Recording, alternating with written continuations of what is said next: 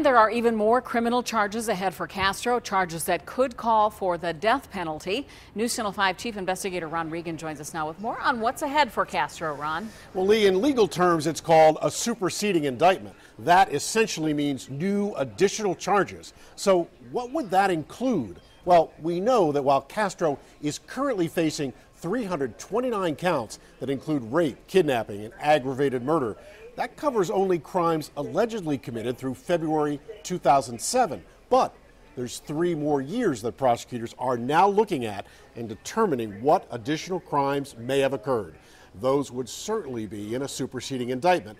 So could a death penalty charge relating to beating Michelle Knight when she was pregnant and causing the death of the child she was carrying. Avery Friedman is a Cleveland attorney who says it may be legally hard to prove. You really have to be specific in proving a case that warrants death penalty. You need the specifics of when the death occurred and how the death occurred.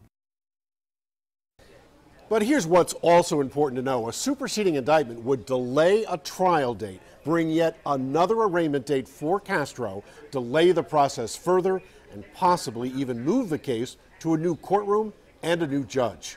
Live in the newsroom, I'm Chief Investigator Ron Regan.